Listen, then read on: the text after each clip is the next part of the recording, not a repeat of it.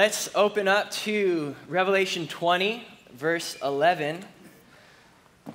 And we have this pretty incredible little chunk of scripture this morning.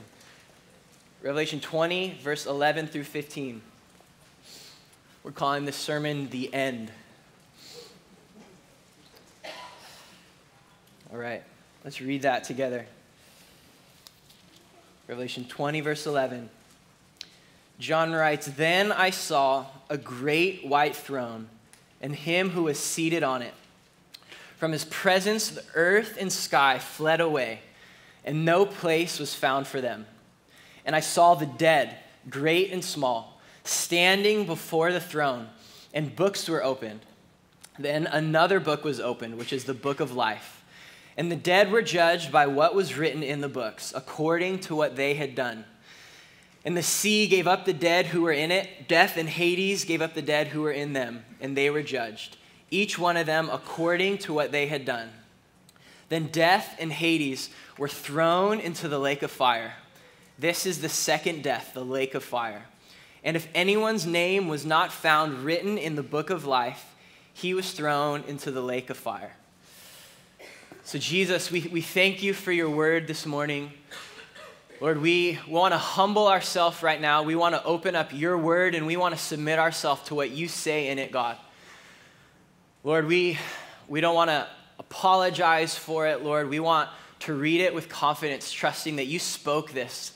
Lord, that this is God-breathed, that Holy Spirit, you inspired John in such a way that when we read these words, we are hearing the actual words of God. So, Lord, help us this morning. Help me, Lord, to communicate your word faithfully, Lord. Help all of us to listen, give us ears to hear, Lord. I pray you would encourage us, Lord. I pray that you would wake some of us up, Lord. I pray for salvation this morning, God.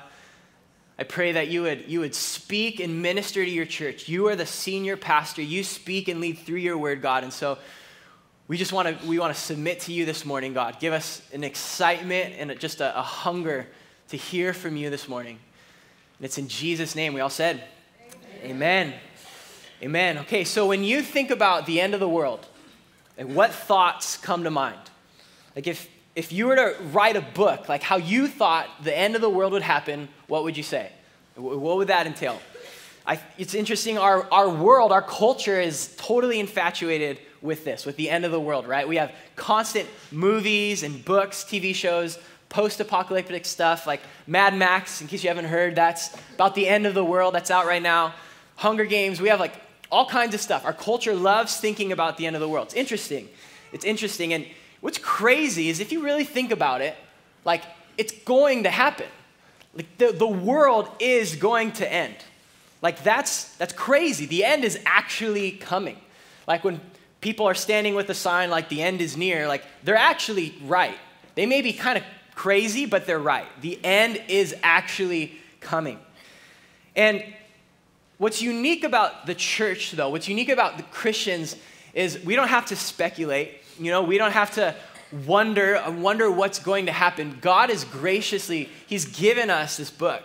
And he's given us revelation, and he's given us an idea of what the end's going to look like. No, we don't know every single detail. We don't know how, play by play, but we do know the ending. Like we can have confidence that the world doesn't have because God has spoken and he's encouraged us. We don't have to be afraid. We don't have to speculate. Like we can trust, yes, the end is coming, but Jesus is in control. And so this text this morning is literally, it's the end of the world, the universe as we know it. We know something else is coming and we're excited for that, but this text, the end of chapter 20 is literally, it's the last scene in the world that we know it. So let's get started. Revelation 20, verse 11.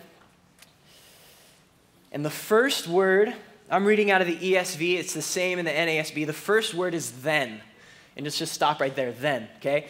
Just quick recap, then, because what had just happened, let's refresh our minds. Satan was literally last week defeated once and for all, thrown into the lake of fire. No more Satan. Never again do we have to worry about Satan. Jesus just reigned for his 1,000 years, his millennial kingdom. He's defeated armies and nations rebelling against him. If you remember the false prophet and the beast who are leading people astray, they've been thrown into the lake of fire. If you remember Babylon the Great has been defeated. All the bowls and seals and trumpets of God's wrath have already been poured out. And now we have the last scene in the world as we know it. And John goes on to say in verse 11, "Then I saw a great white throne and him who was seated on it. From his presence, earth and sky fled away, and no place was found for them." Okay, so literally at this scene, just imagine the earth and the sky, like they flee. They literally flee from the presence of God. That's a symbolic way of saying all of creation, the entire universe, literally somehow it's gone. It flees from the presence of God. Like the presence of God is everywhere, and it says they flee and there was no place found for them. Literally the universe is crumbling, it's falling apart, it's becoming undone. Just imagine that. Like that's better than any science fiction you could ever read. The universe flees, it runs away, right? And the Bible's talked about this. In 2 Peter, Peter was talking about this exact scene. He says, "By the same word, the heavens and the earth that now exist are stored up for fire, being kept until the day of judgment and destruction of the ungodly." That's what we have right now. "But the day of the Lord will come like a thief, and the heavens will pass away with a roar." Just imagine that. "And the heavenly bodies will be burned up and dissolved, and the earth and the works that are done in it will be exposed." Okay, so this is the end of civilization. This is the end of America. I mean, this is the end of McDonald's. It's the end of the internet. It's the end of cars. Just like literally the end of everything we've ever experienced. It's done. And what's interesting is our world kind of gets that this is going to happen. Like we have this infatuation about the end. We have these ideas, right? Is it going to be nuclear warfare and it's the end? Or maybe we're going to deplete all our resources and it's the end? Or maybe just a great war and we all kill each other and that's the end? The world kind of knows. The Bible says the word of God, the law is written on our hearts. We know that this day is coming. But there's something else happening in this scene that the world doesn't know about. There's something else happening in this scene that we can rest in. And look, in verse 11, it says, "I saw a great white throne and him who was seated on it." And that's Jesus seated on his throne. Okay, so everything is gone except for Jesus sitting on his throne. All throughout Revelation, we keep getting these glimpses of Jesus on his throne, right? Jesus is on his throne. Things are happening, but Jesus is on his throne. And what we can rest in is, yes, the end is coming, but it's not a nuke. Jesus brought about the end. Like the end is coming, but it wasn't in the hands of the nations or technology or global warming. It was in the hands of Jesus. Jesus is on his throne. Just let your heart rest in this, because when we talk about the end of the world, it's like, oh my gosh, the end of the world. We get this kind of anxiety, but we know Jesus will be seated on his throne. Listen to this Psalm 102 talk about this. It says, "Of old you laid the foundation of the earth, and the heavens are the work of your hands. They will perish, but you will remain. They will all wear out like a garment. You will change them like a robe, and they will pass away. But you are the same, and your years have no end." Man, just to start off, let your heart just rest in those words. Nothing else is going to remain. The heavens aren't going to remain. Your job isn't going to remain. Your house isn't going to remain. Even your relationships as you know them now on earth, they're not going to remain. We're going to die. The end is coming. The planet as we know it is not going to remain. But do you know who remains? It's Jesus. Like, let your heart, your years have no end. You are the same. Jesus remains. And that banner is over the entire book of Revelation. It's the revelation of Jesus Christ, who's remaining, who is the same, the Alpha, the Omega, seated on his throne. And so as the end comes, let's just constantly remind ourselves, Jesus is on his throne. As the world continues to be crazy, just remind yourself, Jesus is on his throne. The end is in his hands. And then what is Jesus doing? So let's look at verse 12 and 13. Verse 12 and 13, it says, "And I saw the dead, great and small, standing before the throne. And the books were opened. Then another book was opened, which is the book of life. And the dead were judged by what was written in the books, according to what they had done. And the sea gave up the dead who were in it. Death and Hades gave up the dead who were in them. And they were judged, each one of them, according to what they had done." So just quick, kind of interpretive side note here.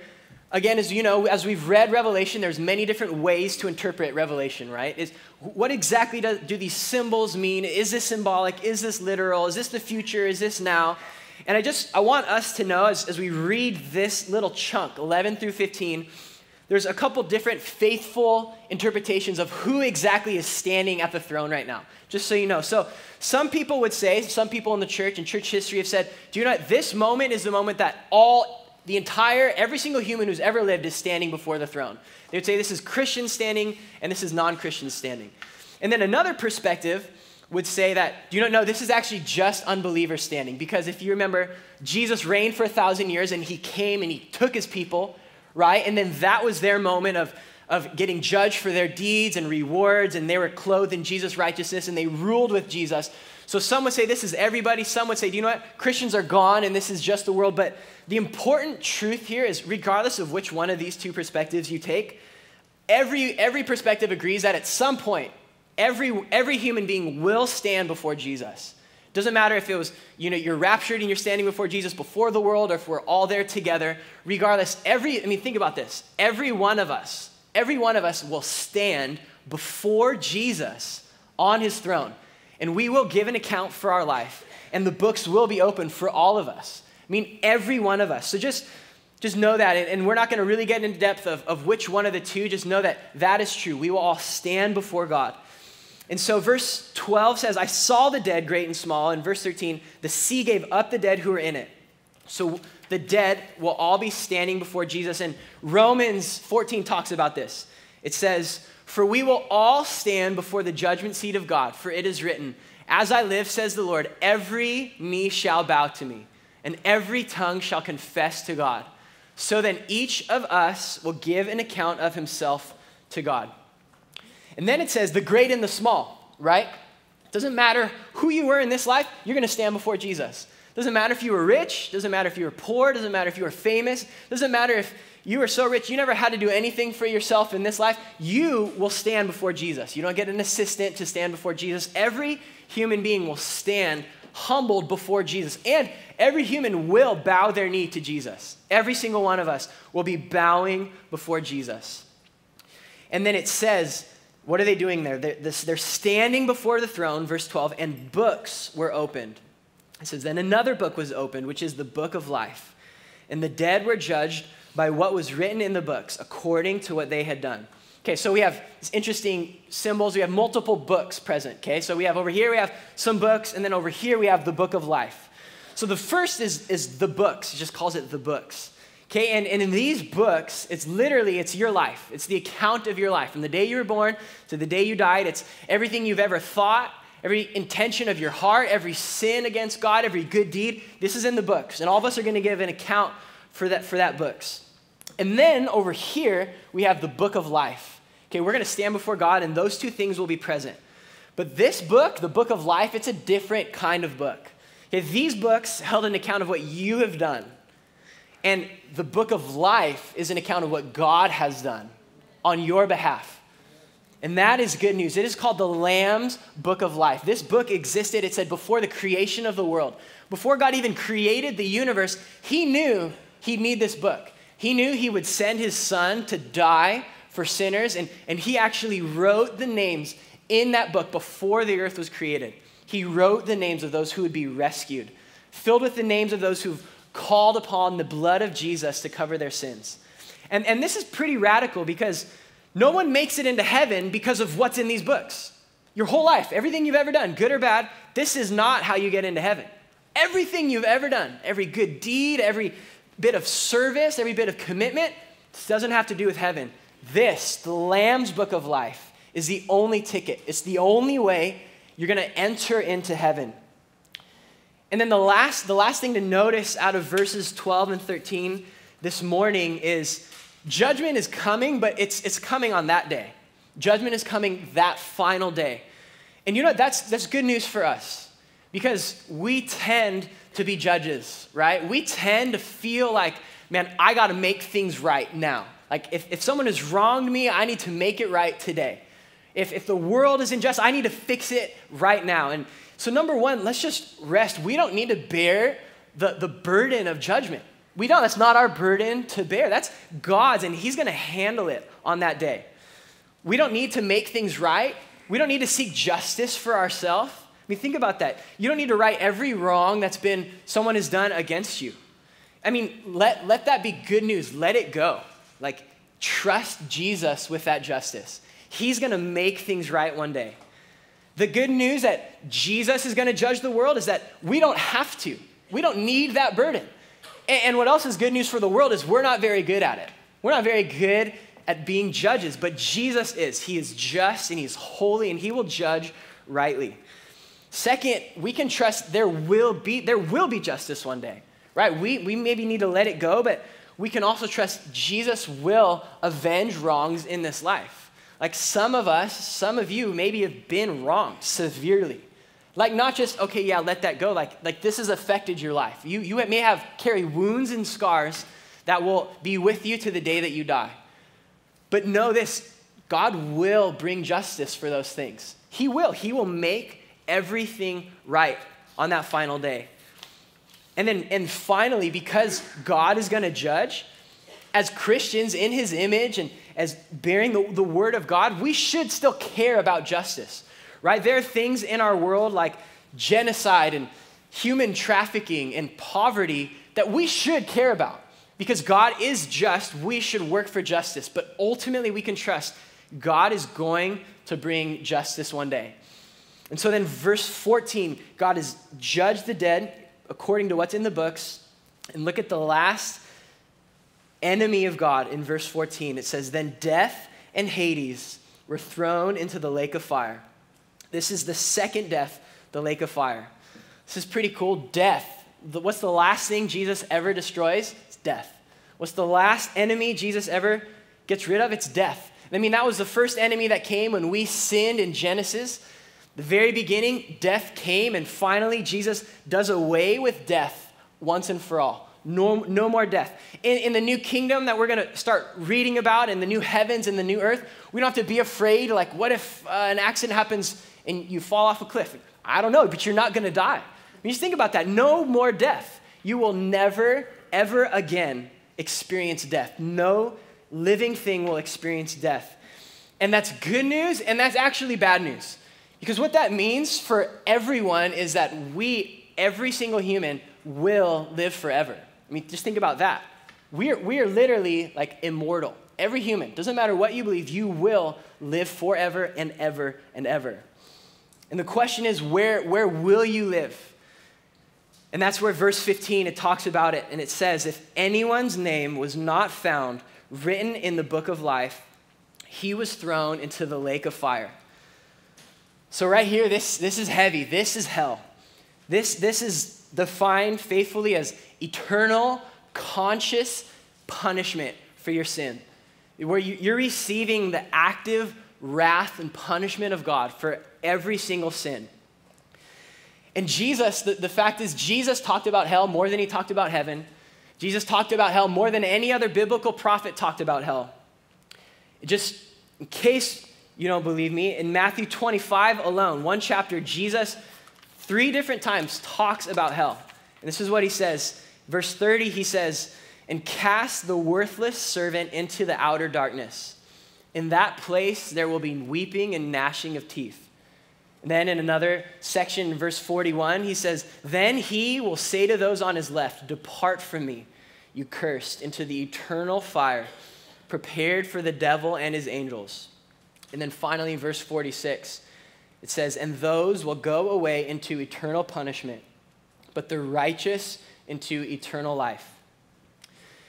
And so Revelation 20:15, it says, if your name is not written in Jesus' book of life, you will be thrown into hell forever. And so the most important question you could probably ever ask yourself is my name written in this book of life? Is my name in the book of life? Right? And our world has a lot of ideas. How do you get to heaven? How do you get your name in the book of life? The world kind of goes this route. You know what? You got to tally up enough good deeds. Maybe it's a scale and you got to get a few more good deeds than bad deeds. That's what our world says. Or our world says, I don't even think about it. I don't even want to think about it. I don't even believe in it. And that's the other route our world goes. I don't believe in hell. I don't believe that's going to happen. I don't believe a loving God could possibly ever send someone to hell. And so we just deny it altogether. But verse 15, you guys, this is the word of God. We have to submit to it. If your name is not found in the book of life, you will be thrown into the lake of fire. And right there, we should, that should hit us. That should be a big deal. We should take a step back and just like, wow, hell, forever. And really wrestle with, man, how could God do that?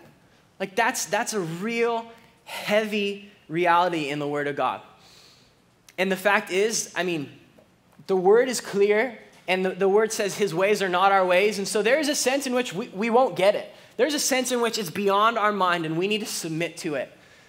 But there is another sense in which we know God is perfectly holy, and God is perfectly just, right? And we get this. We understand justice. We understand if you steal candy from a little kid, you maybe could get away with it, right? But let's say you steal a gun from a policeman. You probably are going to get a little more justice there. Let's say you assassinate the president. Probably more justice, right? We understand that the greater the worth of the person that we're hurting, the greater the weight of judgment and justice upon us. We get that. A little kid to the president, you're going to get different justice. And the fact is that from the day we were born, we have been willfully rebelling against a perfect and holy God. Not just a president, not just a celebrity, like God, who created everything. We have been actively rebelling against Him. And we have to get, He is justice, and He is just, and He is holy. And He would not be a loving, good God to let that justice go, to just sweep it under the rug. But there's another question worth asking besides, why would God let people go to hell? There's another question. That's a good question. That's a question we should be ready to talk about. That's a question we should have a defense for when our friends and our family who aren't believers ask us that. That's one we should even wrestle with. But there's another question, and it's this: why would God rescue those justly condemned to hell? Or this way, why would God bear the weight of sin on His back and let sinners go free? That's another question we should think about. Because what's truly amazing isn't that people would get what they deserve. That actually makes sense. What's amazing is that some people wouldn't get what they deserve. What's amazing is if someone's on death row, someone would come and say, do you know what? Go free. Do you know what? Let me take your place instead. You're condemned to die, and I'll die in your place. What's the most amazing truth in history is that God Himself would come and would bear the weight of every sinner on His back, and He would receive the wrath of God. He would receive eternal punishment on the cross for sinners who didn't ask for it, who were rebelling against Him and killed Him. Hell is a devastating truth, and we see it here. And Jesus went to the cross to experience hell in our behalf. Think about that. Jesus suffered every drop of punishment that we deserve. Jesus took that for us. Therefore, we know this, if your faith is in Jesus, your name is in the book. Wrath, hell has been poured out on Christ, and you have been given salvation and forgiveness. And that's what we have to remember when we're talking about hell. That's what should be so quickly on our lips as we speak to our friends and our family about God and about hell and about justice. Is yes, we can't back down on what the Word of God teaches. We cannot back down that yes, there will come a day of reckoning.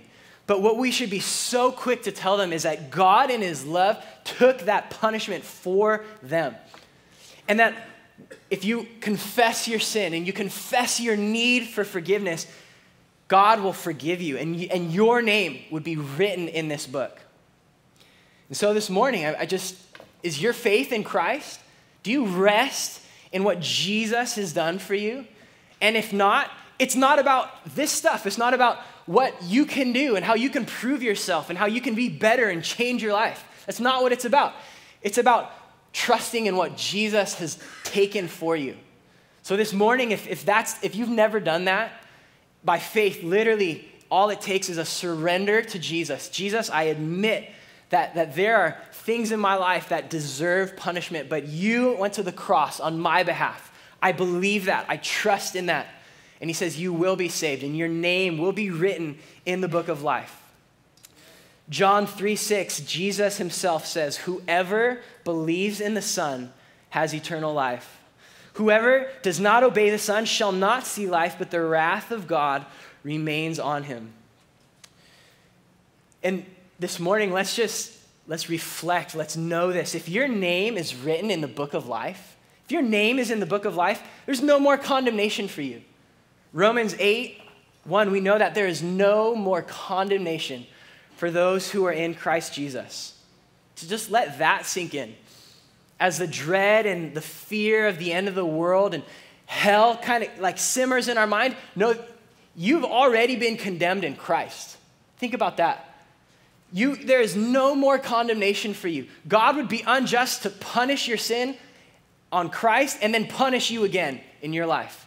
If you're experiencing hardship or suffering or circumstances, know this, it's not the wrath of God on you. If you put your trust in Christ, the wrath has already been poured out. You are a beloved son and daughter of God. There is no more condemnation. Because you're a son or daughter, you may experience discipline and you may experience chastisement, you may experience hardship, but that's God's love for you. Like a good mom or dad who are going to spank their child because they love them. The kid's running to go play in the street. Like you may experience some pain and discipline, but out of love, and that is what you're experiencing. You are not experiencing the wrath of God.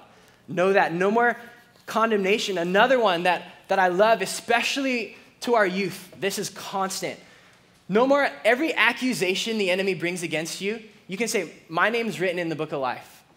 Every time the enemy comes to you and says, hey, remember that sin. Look what you have done. And starts lying to you about your identity, lying to you about that final day. Maybe you won't stand. Maybe you will go to hell. What I love is we can take that opportunity to thank Satan. Say, Satan, thank you for reminding me where my sin is. It's on the cross. That's where you lost. Every time Satan condemns us, every time he accuses us, we can remember, my name is in the book of life. All the condemnation was poured out on Christ. There's no more fear of punishment. We don't have to be afraid of God punishing us. There's no more fear of death. I mean, we will face death, and it will be difficult, and it will be hard, but we know that death will be defeated, and Jesus conquered death. We don't have to prove ourselves anymore.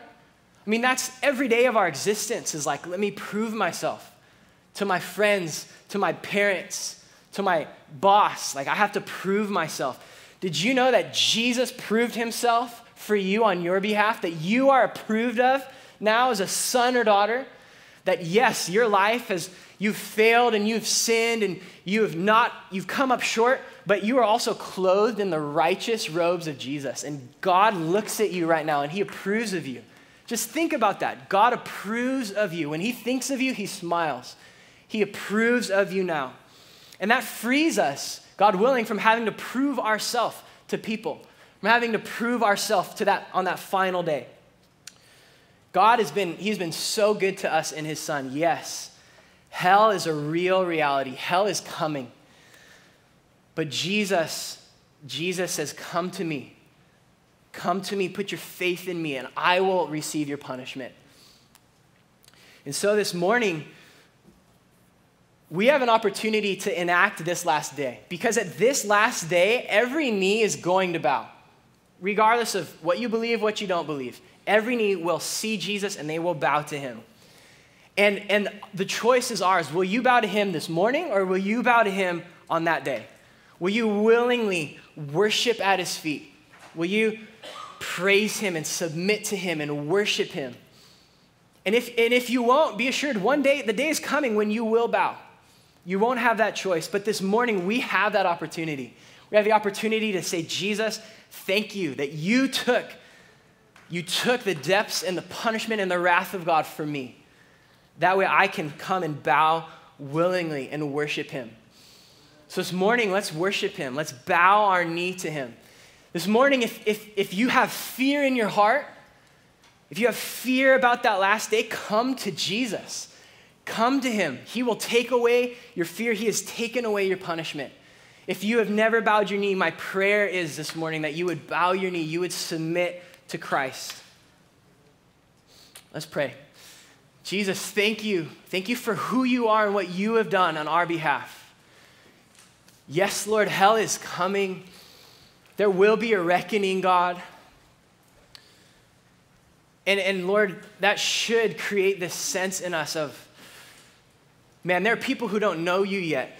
There are people who haven't bowed their knee. There are people who are not protected by the blood of Jesus, Lord. And I pray that would lead us, Lord. That would lead us to plead with our families and our friends to come to Christ. God, that we wouldn't dull the sharp edges of your word, but that we would submit to it and we would allow it to work, God. And then, Lord, if we've trusted in you, Jesus, I pray that you would remove fear. You would remove the need for us to prove ourselves. You would remind us of your great, infinite love for us, that you are separated from your Father so that we didn't have to be. Thank you for the cross, Lord. I pray this morning you would help us to see what kind of a God we have, that he would leave his throne, he would get off his throne, and he would humble himself. Lord, I pray this morning you would allow us to come and just worship you, to thank you for the cross, to thank you for what you have done on our behalf.